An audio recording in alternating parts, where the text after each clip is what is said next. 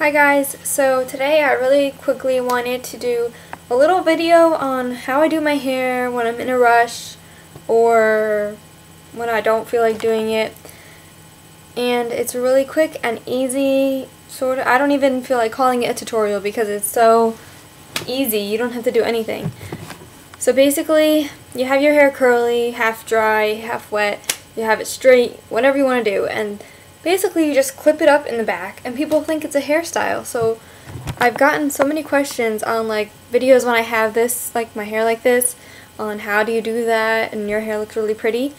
Well, all I really do is clip it up and leave some strands in the front, so I'll show you really quick. Just have my hair down like this and you pull it back. First of all, you want a clip that is shaped like this with like flat edges, because it holds your hair a lot better. So then you're going to grab some hair and you're just going to twist it until you get like a twist and then let go.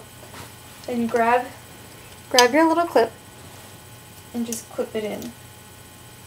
Wait. Okay. And then you're gonna leave some strands down, by the way. So yeah, then you're going to end up with this weird poof at the top, and you're just going to want to spread it out so it looks like it's like nice and falling prettily. I don't think that's a word, but yeah. So that's all you're going to do. And yeah, that's it. And you're just going to have nice strands flowing down.